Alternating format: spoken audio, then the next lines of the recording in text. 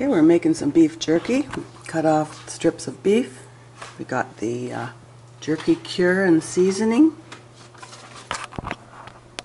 Marinate it overnight and put it in the tray for drying. Now you don't want it to be too hot because you don't want to cook it, you just want to dry it. Doesn't hurt to brush a little extra on. That's the marinade, is it? Liquid smoke. Liquid smoke. The smoke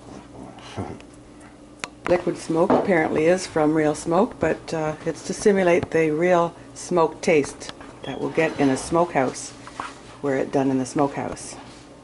We like to have the temperature about 150, and about 2 or 3 hours later it looks like it's drying. Turn it over sometimes, and you dry it to the point where it'll bend but not break. This is beef, and it's good to have a good grain of fat through it. So it's just finishing off here under the fan.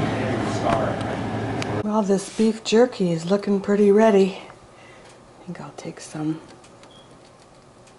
Yeah, it bends but doesn't break.